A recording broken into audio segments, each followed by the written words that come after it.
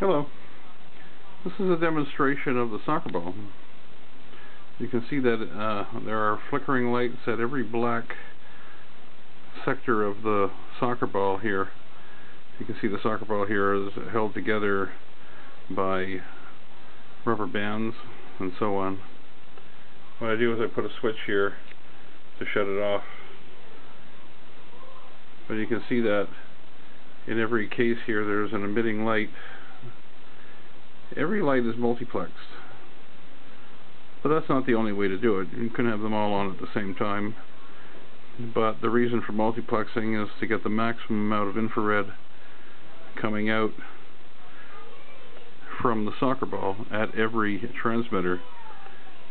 But every one is multiplexed at roughly 10 flashes per second, or 10 ramps per second are coming out.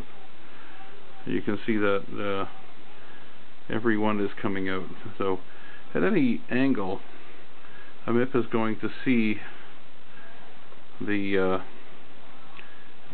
soccer ball somehow and be able to gravitate toward it. This concludes this demonstration.